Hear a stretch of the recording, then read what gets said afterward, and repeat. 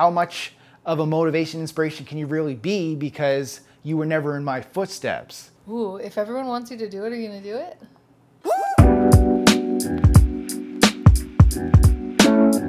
Welcome to LiveLeanTV. I'm Brad Guthrow, and before we get into today's video, I wanted to quickly provide some context. So as I'm about to share, although I've never been obese before, as a kid up to my late 20s, I struggled with self-esteem issues when it came to my physique. And I share a lot of these personal stories about my self-esteem issues growing up, my lack of self-confidence in my professional career, my struggles with my divorce and becoming distant from all of my childhood friends. I share it all in my book, Think and Live Lean. So once I shifted my mindset using the action steps given in this book, everything changed. And I'm not saying I'm the most confident person in the world now, but the change in 1996 Brad versus today is substantial. So I believe this book will help a lot of people break through their self-limiting beliefs. So I want to run a contest to give away some free copies. So to win a free copy of Think and Live Lean,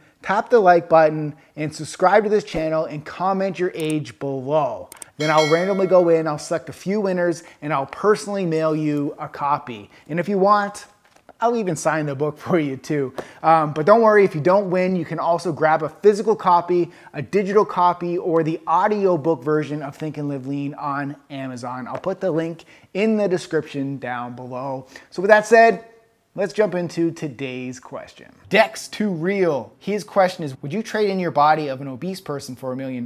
So I think he's asking, would I trade in my body to become obese and take $1 million? Oh, $4 million. Yeah. Honestly, that's a good question. Which do you want more, to stay lean or $1 million? It's not even about the money. It's about the challenge. A lot of people, what? a lot of these shows coming out, they put the trainer on a weight gaining program where he gains the weight. And people have asked me, like, would you go on this show? And I'm like, well, it doesn't really fit with my brand. It's like, we're Living Lean 365, but I often wonder, if I did gain weight, I would love to burn it off. I cannot imagine you as an obese person, but... It's not about the money to me, it's more about the challenge and to be an inspiration. Wait, but is the deal that you get to burn it off? It sounds like he's saying you'd have to stay obese. Oh, damn, no. Like, making $1 million is a lot easier than living a life of obesity. Yeah. So I would say no to that. But if it was like, would we give you $1 million to put the weight on and then you can lose it if you want? Yes.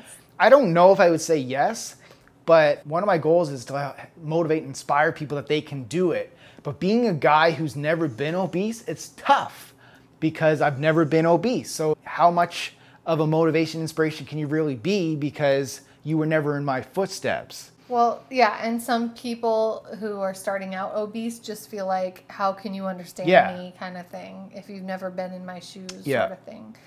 But I don't think that doesn't mean you can't be an inspiration, motivation. Well, I'm just saying to like the point of somebody who has done that. So like, that's a good question to you guys is, let's use this as the question of the day. We'll remind at the end of the video as well. Yeah. Put your answer down below.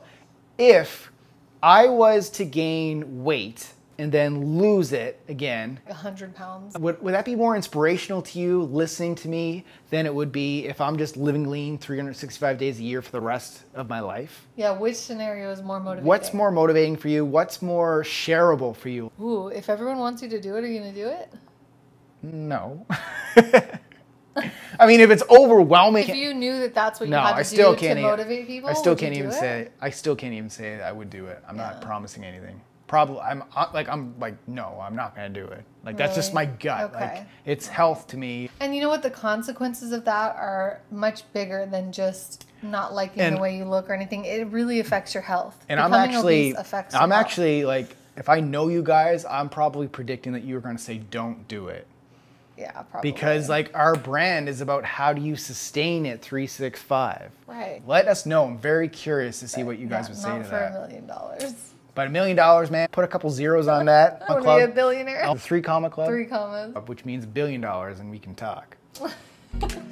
Question of the day, as your coach, if I was to gain weight and then lose it, would that become more inspirational to you versus showing you how to live lean and sustaining a healthy lifestyle? Share your answers in the comments section below. Now I want you to go check out this video right over here on the story behind the before and after weight loss transformation of fellow Live Leaner, Alex.